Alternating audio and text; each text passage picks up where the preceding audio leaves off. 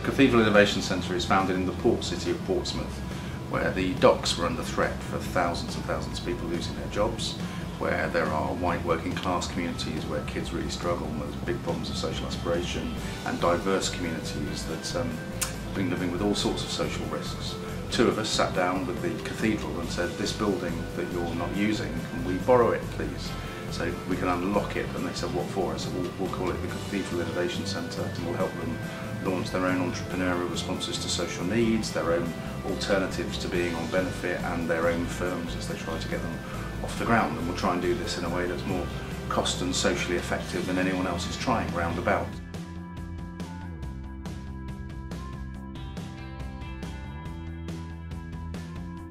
From the council and our community point of view, is that it really gives an opportunity for social enterprises within the city to have a place where they can go to work with each other. The Cathedral Innovation Centre is about having an asset, the building is an asset, and I think it's the way that they've kind of endeavoured to use that and bring in other communities, other skills.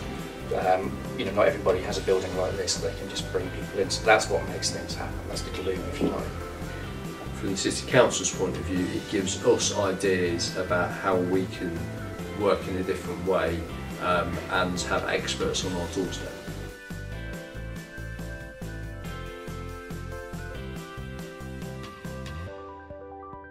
It's very difficult in this day and age to start up a business and get help, and it's a way of sort of not just helping them, it's also a place for everybody to get together and help each other.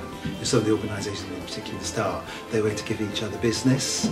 The design, the printing company and the food park, they moved on now, but they were able to help each other with different ways and give each other business. So there was a way of sort of improving them as well. And providing a living for themselves, far and away above what the state can provide, and give them self-respect, give them new impetus to actually improve their life and to go on and further enhance our society.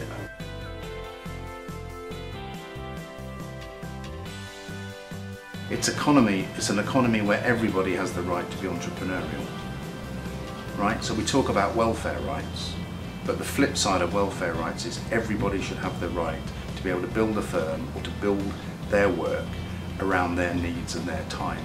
People that traditionally we've never thought of as being the great entrepreneurs. They're the people that would never be invited to a Dragon's Den on television.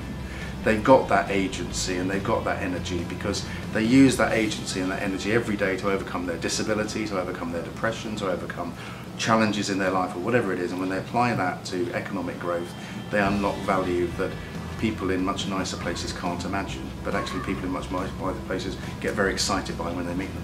That's social solidarity in the economy to me.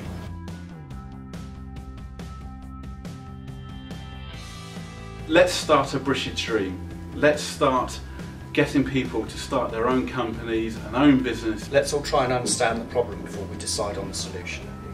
Let's collaborate together and we can create something that endures and really gives us a sustainable future. Let's believe that we can be as inventive and creative in addressing pressing social needs and in growing social jobs as we can in growing traditional wealth and traditional firms.